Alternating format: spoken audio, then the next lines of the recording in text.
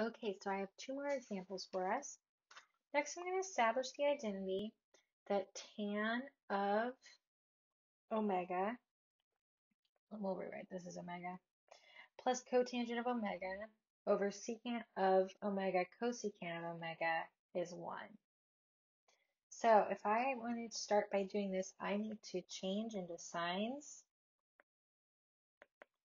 because all of these can be rewritten as sines and cosines. So if I have tangent of theta, that becomes sine of theta over cosine theta, and cotangent of theta is cosine theta over sine of theta. And secant times cosecant, that's 1 over cosine theta times 1 over sine theta. So my denominator, I'm going to erase a little bit of this so I have more room. My denominator is 1 over cosine of theta sine theta. But my numerator, I need to find the LCD in order to add these two fractions. So I'm going to multiply on the right by cosine of theta over sine of cosine theta. On the left by sine of theta over sine of theta, because the LCD is cosine of theta, sine of theta. And I get all of that over sine squared theta plus cosine squared theta. Oh, what is sine squared theta, cosine squared theta? Well, that is 1.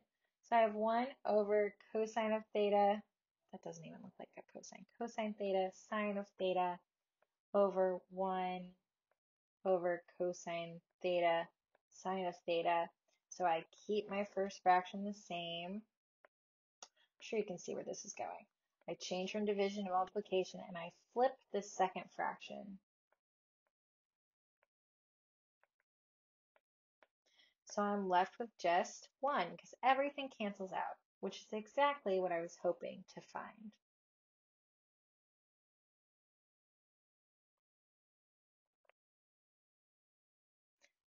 Lastly, we have example 8. If I've got 1 minus sine of theta over cosine of theta, I need to show that that equals cosine of theta over 1 plus sine of theta.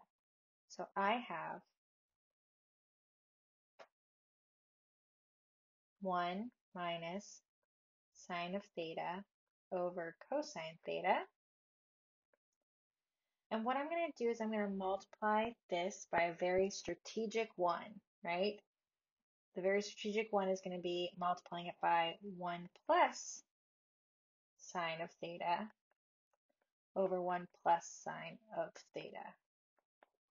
So I get 1 minus sine squared theta over cosine theta times 1 plus sine of theta. Now, it would be very tempting to factor, but don't factor. We aren't going to factor. What we need to do is substitute. Remember, sine squared theta plus cosine squared theta equals 1.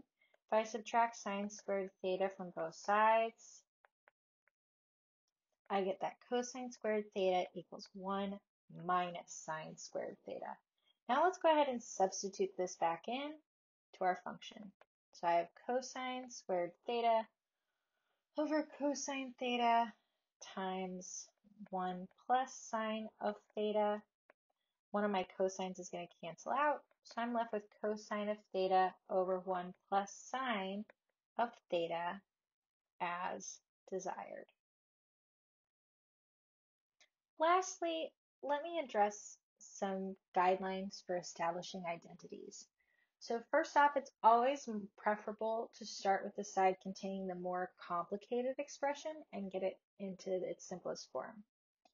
We always need to rewrite our sums or differences of quotients as a single quotient.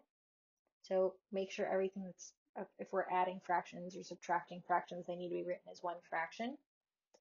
Sometimes it will help to rewrite one side in terms of sine and cosine functions only, and always keep your goal in mind because as you manipulate one side of the expression, you need to keep in mind what it is you're trying to get to. What do you want your final expression to look like?